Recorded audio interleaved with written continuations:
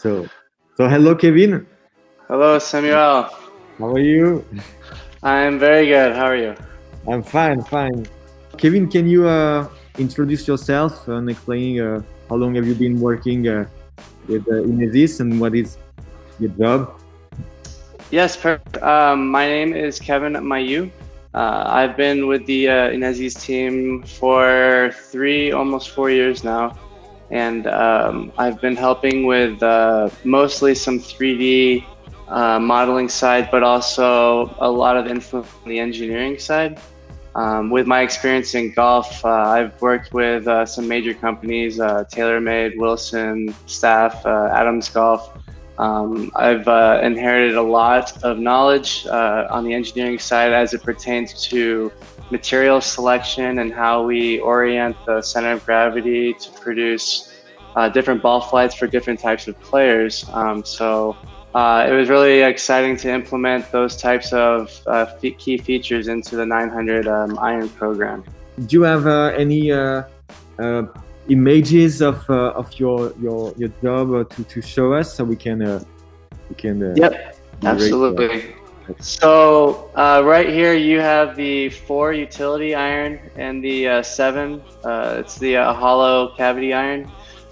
So I did want to focus on some of the differences between these two hollow clubs. So you can see the utility iron has a larger sole. This allows us to have a more forgiving club, but then when you look down from the top, it's not like a large hybrid, right? Like you see on the 500 and the 100 sets. So this is a very attractive look to the 900 player. As well as the 7 iron, you can see it's just a nice looking iron, however it is hollow. So you can see here where we have an injection material that we will use to help improve the feel. So I can cut a cross section so you can get a better idea of what's going on inside. So I referenced a thinner face right here.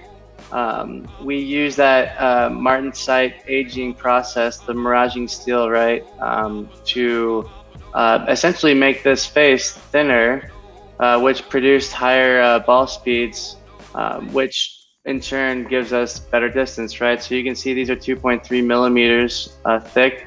A lot of faces are not that thin whenever you're just using your standard 10-4 stainless steel. So again, this allows us to have a lot more options as far as developing the design. I can do another cross section to where you can see exactly how the face, because we had additional material to use, I was able to have a larger inside cavity that you can see here. There's a lot of material down here in this area, and that gives us the best smash factor that we can for this iron. Smash factor has become a very popular term in the golf industry.